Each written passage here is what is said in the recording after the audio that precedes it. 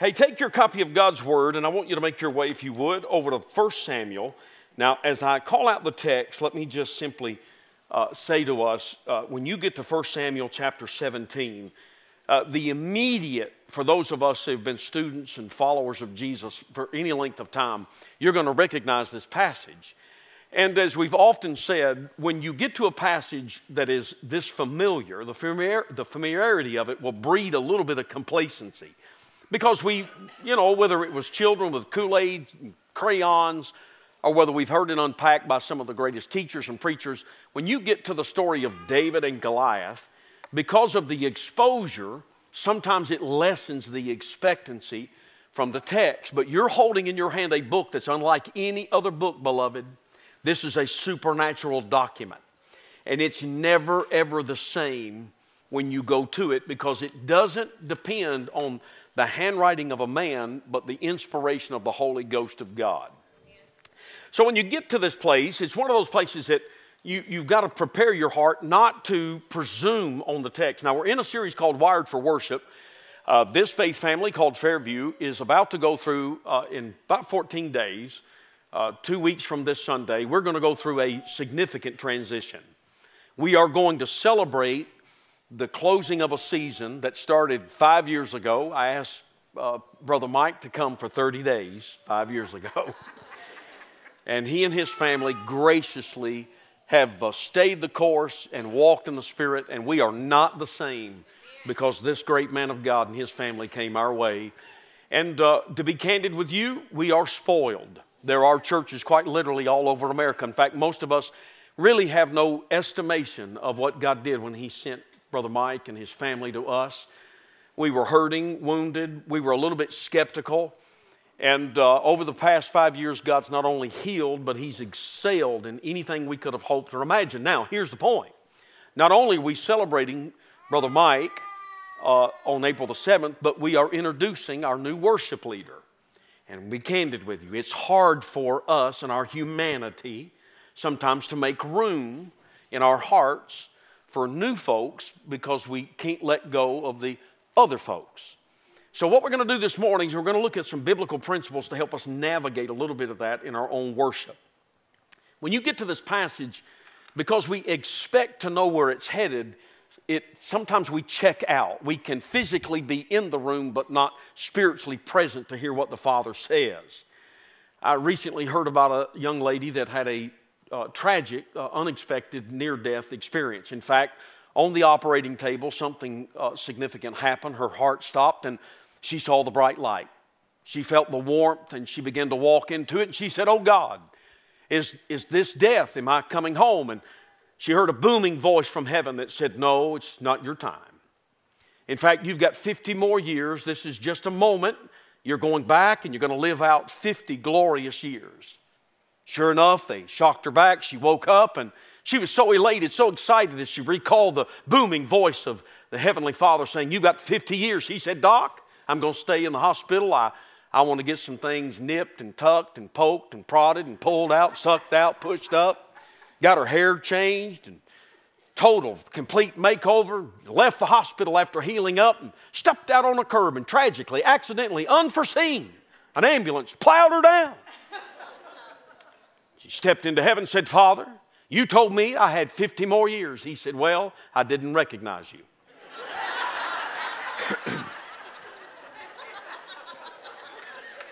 Will you take your copy of God's Word? And I pray you recognize this text. Let's set the tenor and the tone just a little bit, let's go to verses 1, 2, 3, and 4. And because we're packed in, and if you move, somebody's going to steal your seat. Just stay where you are. Look at verse 1 with me. If you're ready for the reading of God's Word, say amen. Now the Philistines gathered their armies together to battle, and were gathered at Soko, which belongs to Judah. They encamped between Soko and Azekah in a hard word. Verse 2. And Saul and the men of Israel were gathered together, and they encamped in the valley of Elah. And they drew up in battle array against the Philistines. The Philistines stood on the mountain on one side, and Israel stood on a mountain on the other side, with a valley between them.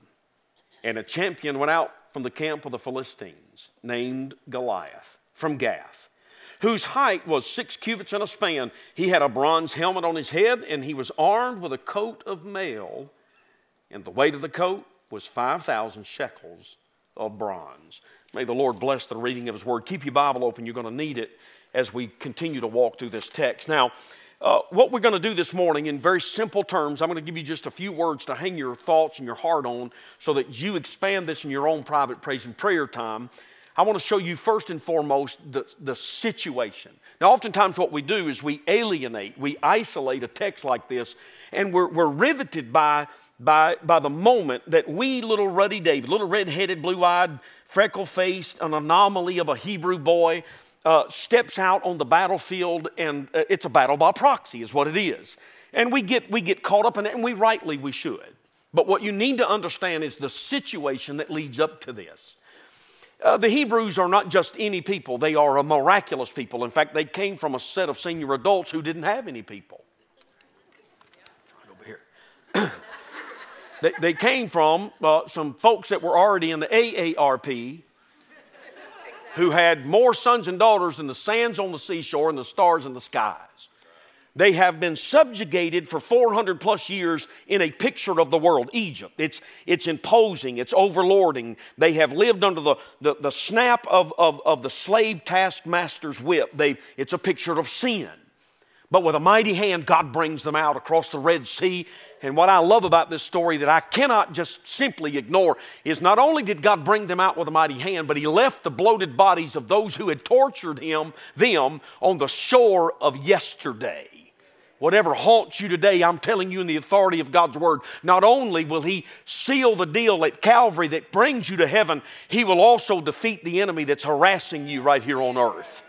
Filled their pockets full of gold and led them out with a strong hand. And they got into the land called the Promised Land. And I'm going to pause just to say it this way because it perplexed me, and perhaps there's somebody in this room struggling with this same biblical fact. When I got saved, you know my story. I couldn't read very well, and I would listen to the Bible on tape, and I would listen to the Old Testament, and it struck me odd. Why would a loving God who sent his only begotten Son to come get the wretches like me tell his people, the Hebrews, now when you get into the land, I'm going to give you land you didn't buy it, and we'll give you houses you didn't build, vineyards you didn't plant, wells you didn't dig. When you get there, there are 7 distinct ethnic cities, people that have to be destroyed.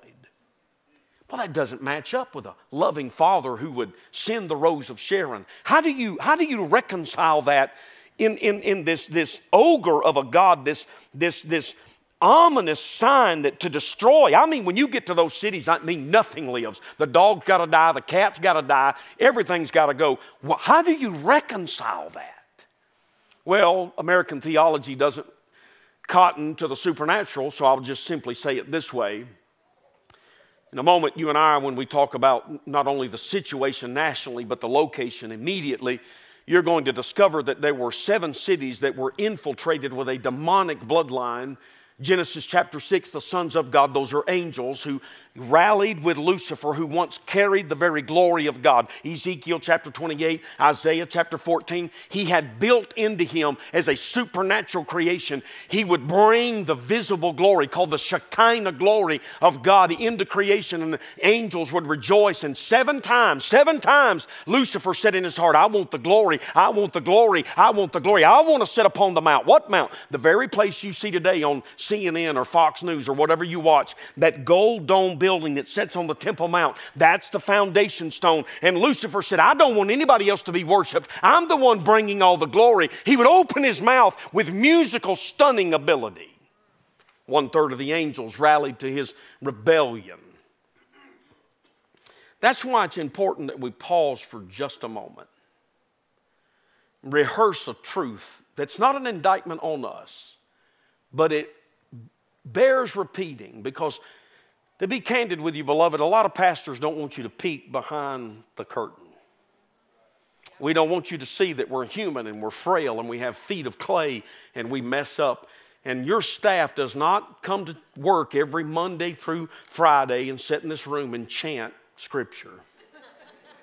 It's not what we do.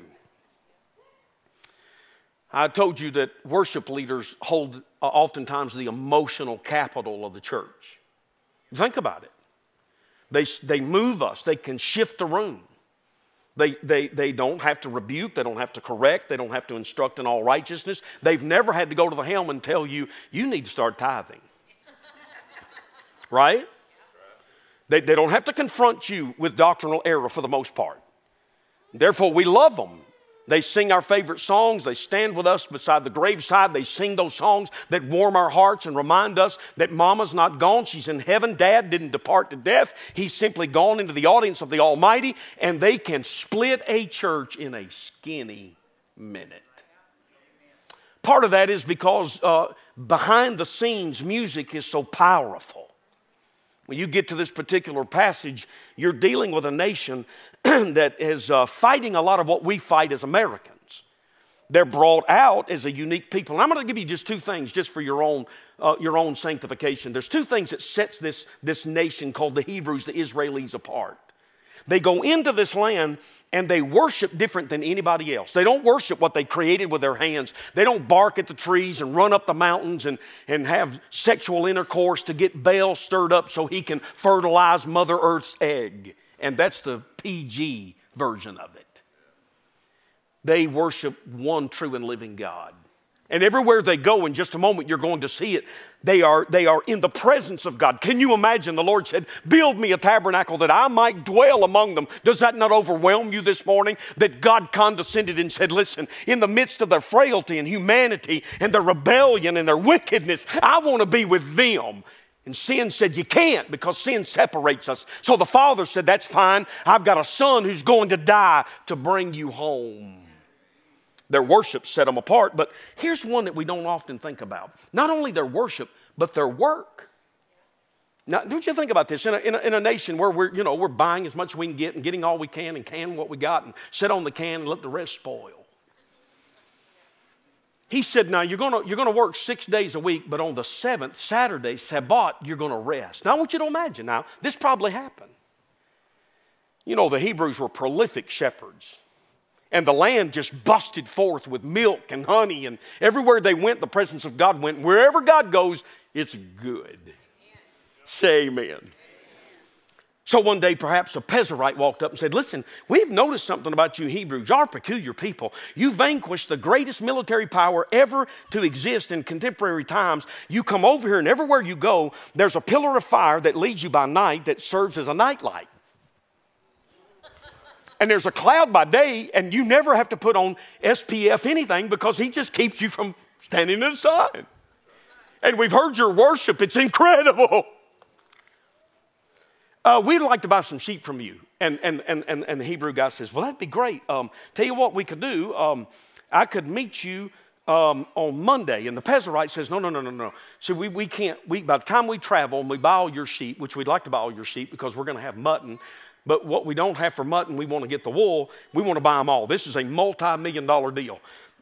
We'd like to buy it on, let's see, Saturday. And the Hebrew says, we don't do business on Saturday. That's the Sabbath.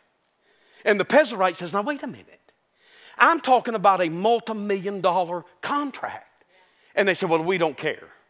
Because see, we don't believe our provision comes from the sheep. We believe it comes from the great shepherd. We don't believe that we're going to be fed from the hand of a business deal. We believe our Father will never forsake us seed, nor his righteous will ever be seed begging bread. And we just want you to know, we don't work on Saturday. What do? We worship God. You are some strange people. So situationally, if you're still with me, when you step into this text, they not only have they begun to move away from their worship and they've made work their God, they said, we don't want to be different. We don't want to look different. What we want is we want to have a king.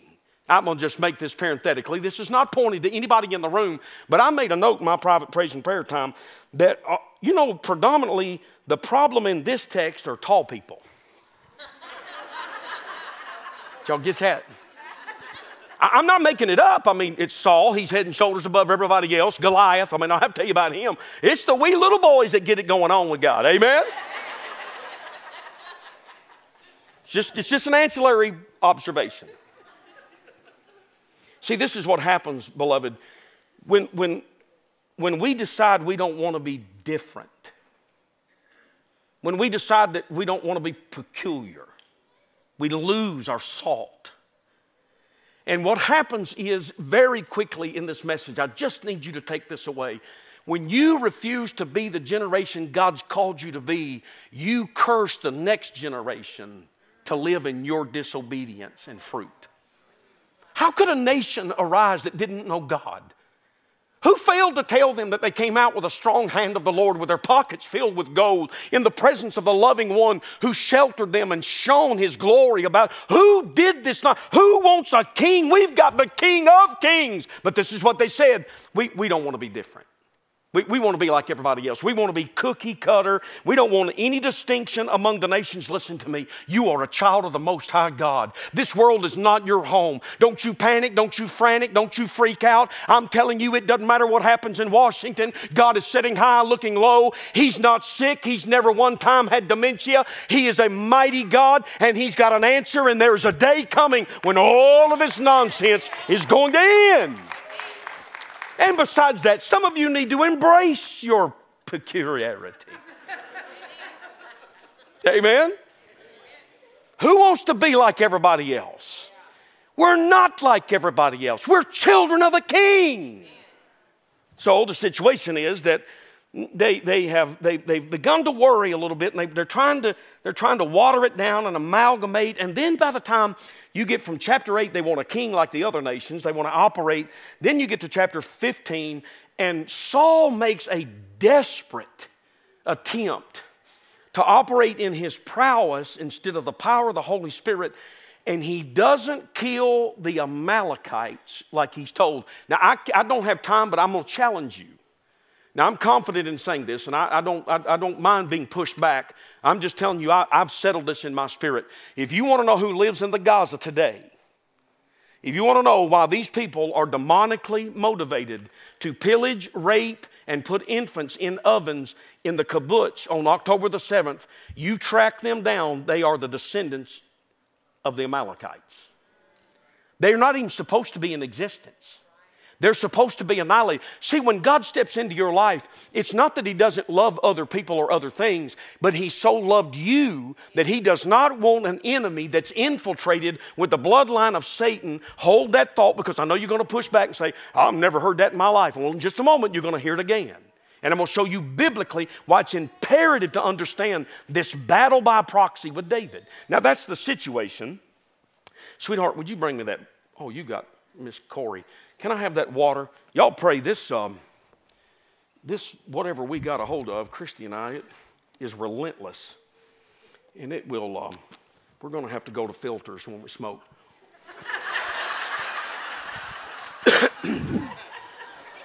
Lucky strikes. Lucky strikes are killing us, baby. Now, get back up here. Now, that's the situation. Do you understand that? Now, I want you to notice the location very quickly, because I'm running out of time very fast. Now, watch this. God never puts anything incidental, accidental in the text. Now, the Philistines gathered their armies together to battle and were gathered at Soko, which belongs to Judah. They encamped between Soko and Azekah. Now, God doesn't put this stuff in there just to bore us out of our brains. Everything in this book is divinely, gloriously inspired. Say amen. Amen. Let me show you what I mean by this. So, for example, when they came out, God said, I'm going to dwell among you. I'm sending you into a land of darkness. Now, you're going to have to deal with the 7 cities that are demonically infiltrated. How does a man the size of Goliath show up in his size? He has 6 fingers on each hand, 6 toes on each foot. How is this man? He's a demonic infiltration, because there was a promise in Genesis chapter 3 that through the bloodline of a woman, that Messiah was coming. Well, immediately Lucifer said, I'll tell you what I'm going to do. I'm going to infiltrate that bloodline demonically, because if I can keep Messiah from being born of a woman, God can't redeem what I've stolen in the rebellion. Say amen. So when He brings them out, He's not just bringing them out to extinguish all, the whole people. He's bringing them to witness and evangelize the rest of the land. So this is what, an artist would say it looked like, perhaps. You notice of the nighttime, they've got God's big old street light. They're camped out all around. This is a place of worship. Do y'all remember that song we just sang? Incense arise, Listen, that's not just a cute, pithy phrase. That's a biblical truth, because inside of this tabernacle, there's only one way in, the eastern gate. You can't go in any other way. So when Jesus said, no man coming to the Father except through me, there's one way. Every Hebrew knew, he's talking about the tabernacle. There's not but one way. And when you come in, you got to go by the altar. You got to die before you can get to the glory. When you got into the inside of this, there's an altar of incense, and it was a beautiful fragrance. In fact, nobody could reproduce it under the penalty of death. It was a revelation by the Holy Ghost of God. They would pour those incense over on those hot coals, and it would rise up to the glory of God and fill his arena with sweet, savory smells, which were the prayers of the people. So much so that by the time they built the temple in Jerusalem, it is said in Jerusalem that no woman wore perfume in the city of Jerusalem, because the city was perfumed by the prayers of the people of God. Can you imagine? Now listen, I'm going to tell you right now, you're going to receive this, but can you imagine walking through the city of Knoxville and God being so real, because churches stopped fighting for numbers and butts in a seat, and they started fighting the good fight of faith, and they weren't worried about who was the biggest and the richest, but who was getting a hold of the horns of the altar? Can you imagine walking through the hurting parts of our city and it being so filled with the prayer of the saints of God that men and women were absolutely struck by the awesomeness in Knoxville, Tennessee, and they would stop. Y'all ain't even receiving what I'm saying. Y'all ain't even receiving what I'm saying. Can you imagine? In fact, I've got historical evidence. When Charles Wesley would preach in the city of Savannah, the Holy Ghost of God so fell across that city, they couldn't run him out. They couldn't kill him. They loosed bulls on him. He was preaching on a sawed-off stump, and a deacon got mad at him, imagine that, and loosed a bull on him. He stepped outside the city limits so they couldn't harass him, and the power of God so fell on the city of Savannah, Georgia, that it is said that they had Wesley's disease, because God's power so fell that men and women were under conviction, found alongside the road, calling out on the name of Jesus Christ to be saved. Now, I know what your bag of bones is saying. Preacher, that can't happen here. Not as long as you're saying that, goober, it probably won't. But the same God that did it in Savannah is the same God that can do it today in Knoxville, Tennessee. That whole place was filled with his presence and the perfume of their prayers. Now, you know the situation. I want you to notice the location. It says that they were in the valley of Elah. It's about 22, 23 miles south of Jerusalem. In the tribe of Judah. I want you to notice something here. Some of you have seen this before, but just bear with me. When they bivouacked, when they camped under Levitical instruction, the Bible told them where to camp. There's 12 tribes. For example, this is the eastern side that you would come in to worship and offer your sacrifice of praise and prayer. This is the tribe of Reuben over here to the south. This is the tribe of Judah, which is stationed outside the eastern gate. Now answer me a question. Who comes from the tribe of Judah by the name of the Lion of the tribe of Judah? Jesus Christ. Listen very carefully to me, very quickly. I promise you, on the authority of God's holy word, he's got you exactly where he wants you. And when you woke up this morning, when you got up and you decided you were following the leadership of the Holy Ghost of God, and you're part of the tribe of Gad, and you're saying, well, I'm way back here in the middle of nowhere. I'm back off up here. I ain't even close to the eastern gate. I promise you, God's got a plan for Gad, just like he does Benjamin, just like he does the tribe of Judah. And I know some of you are thinking, well, I don't have a platform. I don't have a voice. I don't have an audience. Let me tell you, you got an audience of one, and he's put you exactly where you're supposed to be. And do you know that without the tribe of Gad, do you understand they are the leading shofar?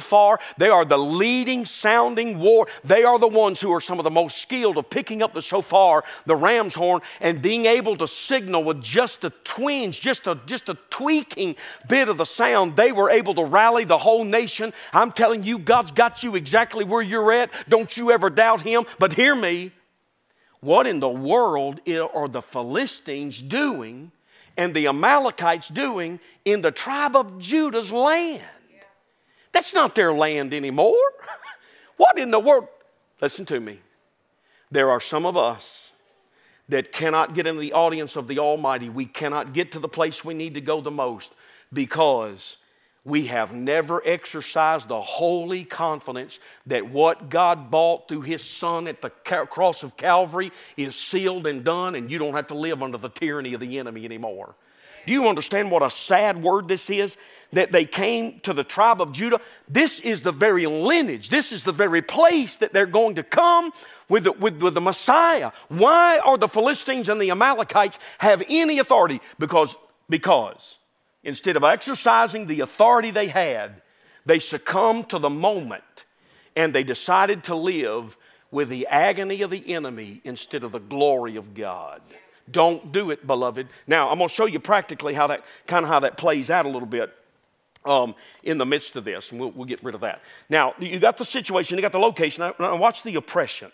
I'm going to give you 3 areas of oppression that we are typically we have to deal with when it comes to worship. Chapter 17, I want you to look, if you would, very quickly at verse 5. By the way, the word Soko, they were encamped at Soko. The word literally means entangled.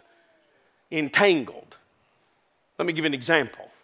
You come into worship, but the problem that you're supposed to leave in the parking lot so you could get in the presence with the one who has the answer, you can't be a part of what God just did in the worship because you're so fixated on the problem, you can't get to the one who's got the answer.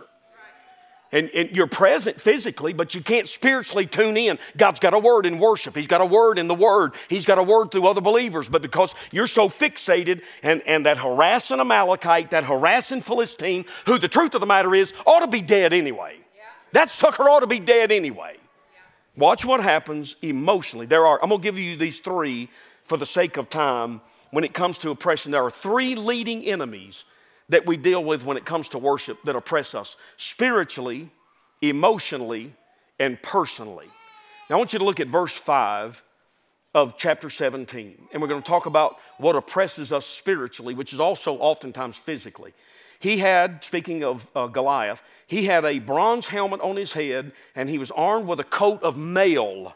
Now, I've been blessed to have some friends in Israel, some teaching rabbis, and I'd heard this, but I didn't trust it. So I reached out a few weeks ago to one of the teaching rabbis, and I asked him, is this a true translation? Because while we in America translate a coat of mail, it literally, in fact, in some of your Bibles, it will say at the bottom that what he had on, which weighed a total of 480 pounds. It is not a coat of mail like we think of in medieval terms. It is a coat or clothing of scales. Let's pause there a minute. Somebody help me out. It seemed like there was something else with scales that showed up in the garden that stepped in and divided us through rebellion.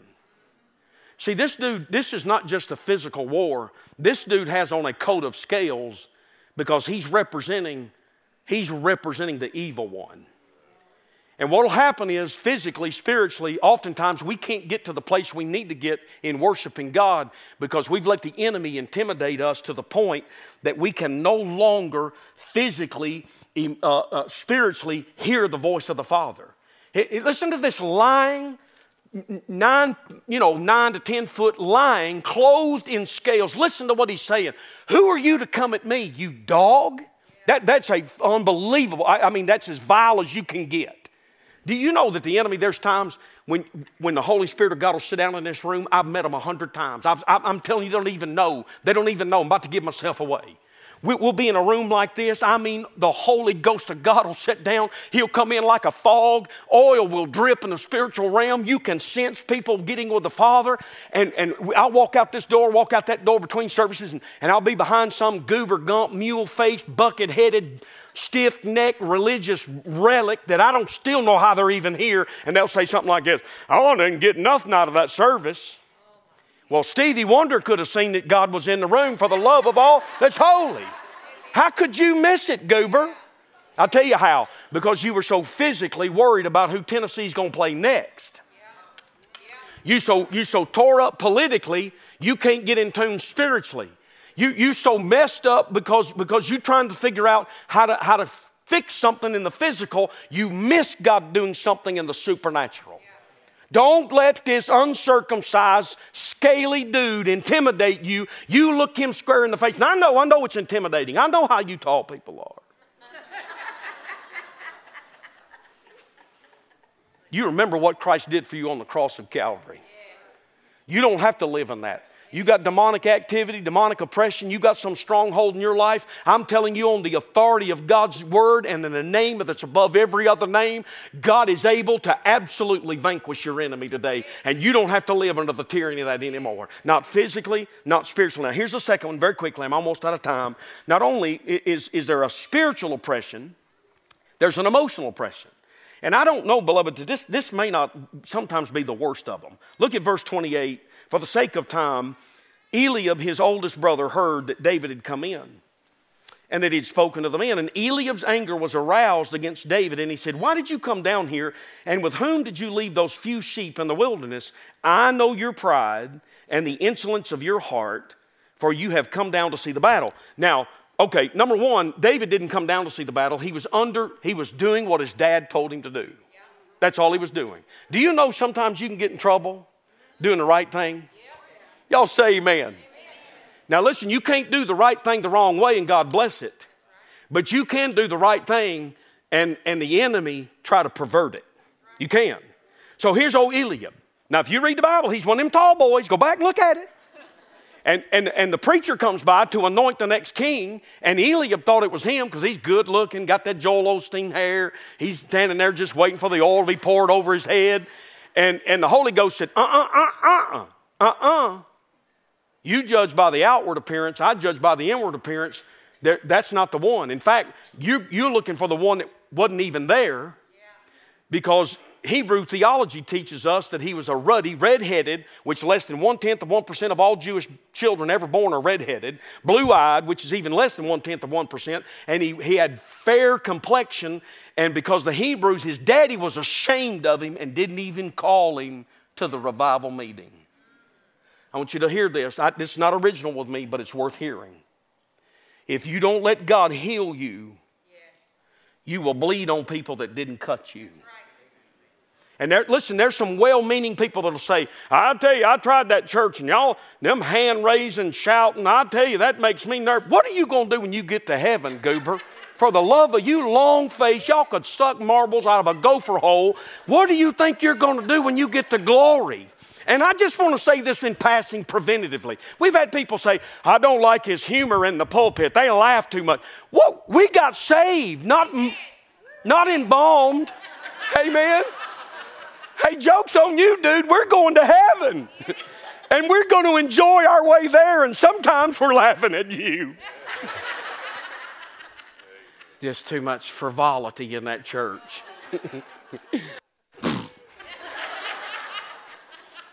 You got to be kidding me. They'll walk up every time emotional. This is what they'll do to you. They'll intimidate. They'll say things. They'll speak over you things. His heart wasn't full of being disrespectful. He was just doing what the Father told him to do. Let me just say something to some of y'all. We're going to keep it biblical, and it's always going to be done decently in order in this house. But let me explain something to you. Some of you critics that don't know, when these folks come down here and they get saved or they give something up, you have no idea. You have no idea their battle. And sometimes their shout's better than their battle. Sometimes they got more glory than they did story. And you need to leave them alone. Amen. Makes me nervous.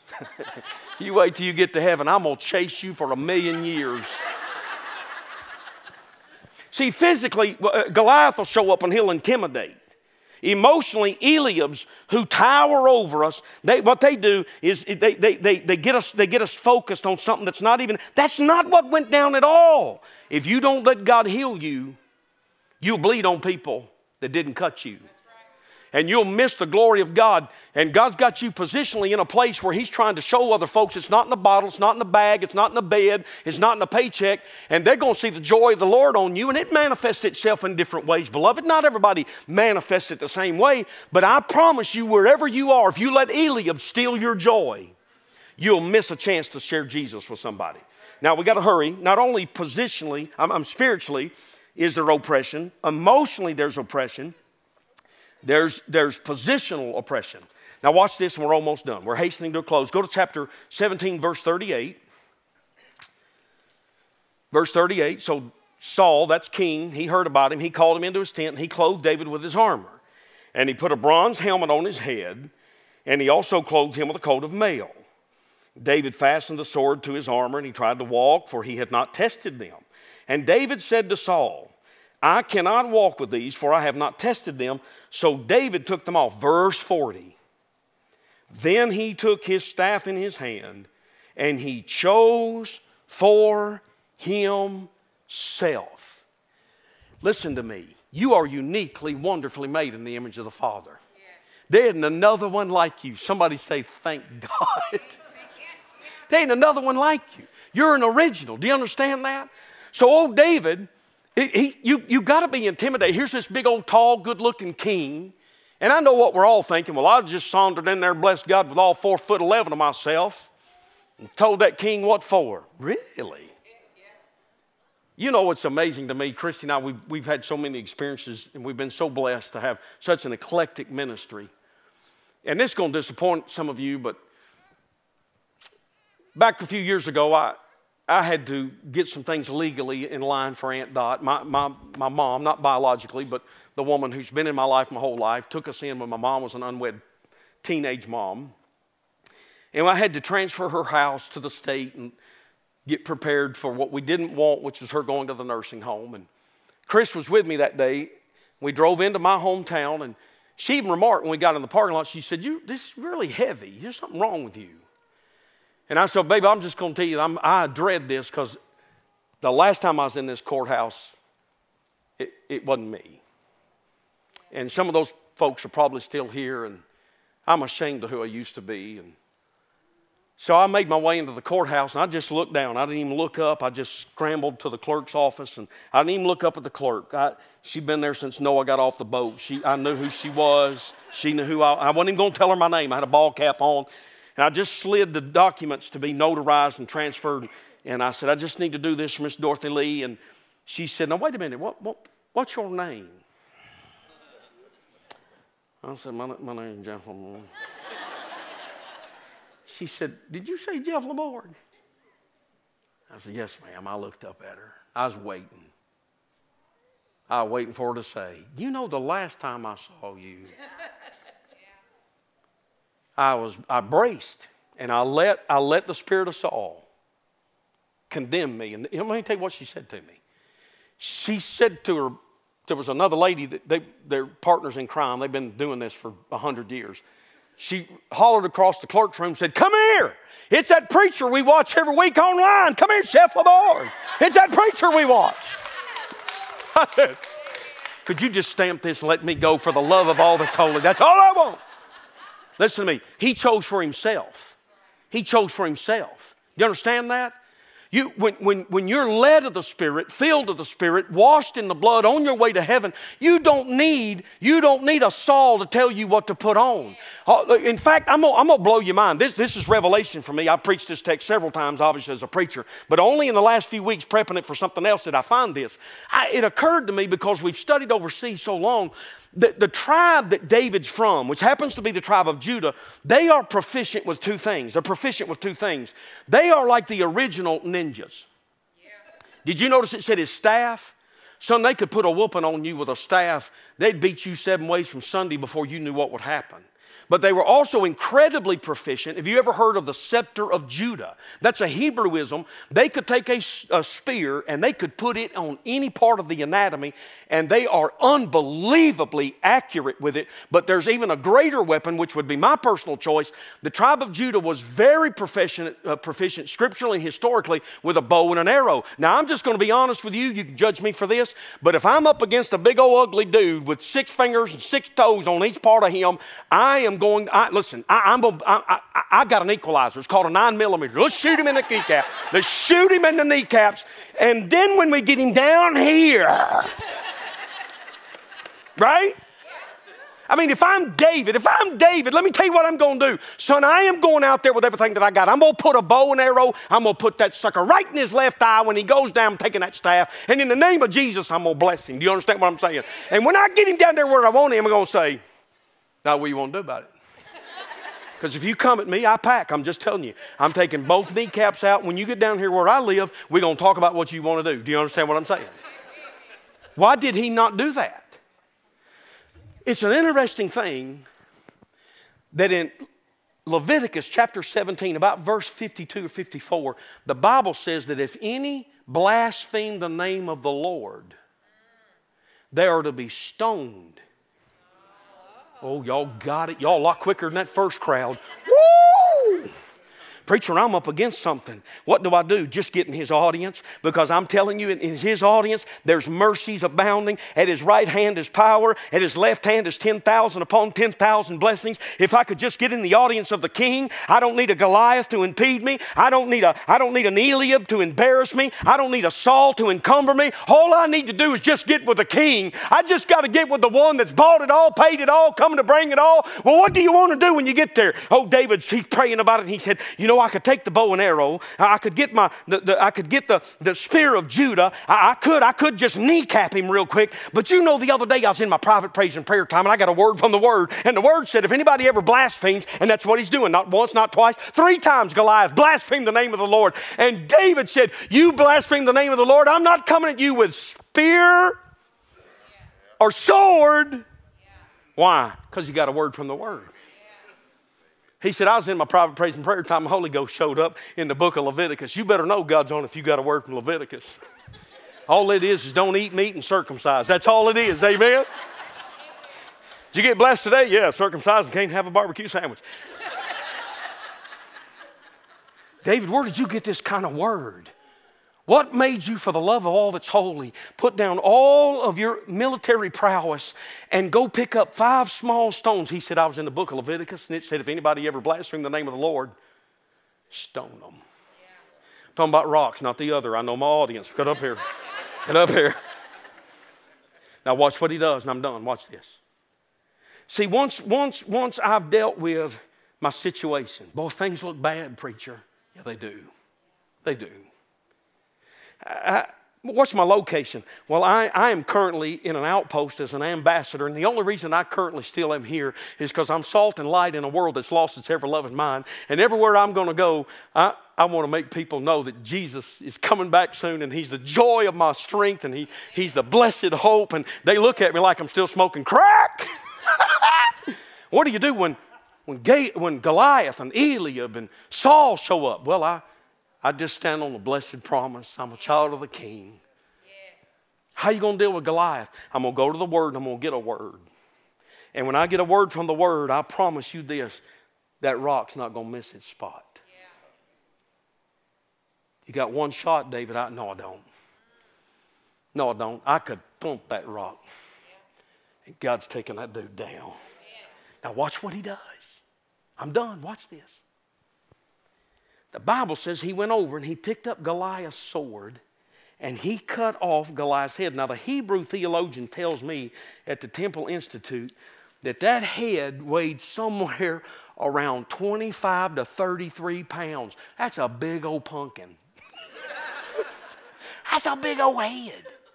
He lopped that sucker off, picked it up and drug it 22 plus miles north to Jerusalem. That's an odd thing. Because they're not even set up necessarily. David's not going to reconcile the kingdom for at least another 8 years. Hebron is a stronghold. Why did he take it to Jerusalem? What in the world are you dragging this big old pumpkin head for 22 miles? Here's what the Hebrews say. David got a word to deal with Goliath, but he had also been in the Word. And in Genesis chapter 3, God stepped out and said to Satan, the scaly one, you, sir, are going to bruise the seed of the woman. There's one coming who's going to rectify. He's going to restore. He's going to set everything right. What you've stolen, he's going to restore. What you've taken, he's going to give. And it'll never be taken again. You're going to bruise his heel, but I want you to know he's going to crush your head. And the Hebrew theologian says David buried that head outside the gates of Jerusalem. And from that day forward, it was called the place of the skull. Not geographically because it looked like a skull like you're told in Israel today for tourism. It was buried at the place of the skull because David did something in his worship that you and I got to do in these last moments of these last days. He looked beyond his own generation. He looked beyond his own situation, and he said this, I'm going to take care of something. I'm doing something I won't even get to live to see. I'm planting trees I'll never get to sit under. I'm planting that head at a place by revelation of God so that when Jesus Christ, they strip him naked, lay him down and nail him and hoist him. The Hebrews say they hoisted him right over the head of Goliath, and the foot of Messiah crushed the head of Satan. And on that day, everything changed. And David stood in heaven and applauded in the cloud of witnesses and said, I wished I could tell y'all I knew all that. I just did what God told me, even though I didn't understand what God was telling me. Listen to me, and I'm done. There's a day coming. You and I don't fully understand it. He's got you bivouacked in a very special place. You're on the backside of Gad. You're on the backside of Benjamin. He's got you exactly where he wants you. There's a morning coming when you're going to stand before the very one who bought you, and he's going to say, come here. And he's going to unfurl the history of your life and say, you had no clue, but in that moment, when you took authority, you didn't just change your situation, you changed multiple generations because you honored the word of the Lord.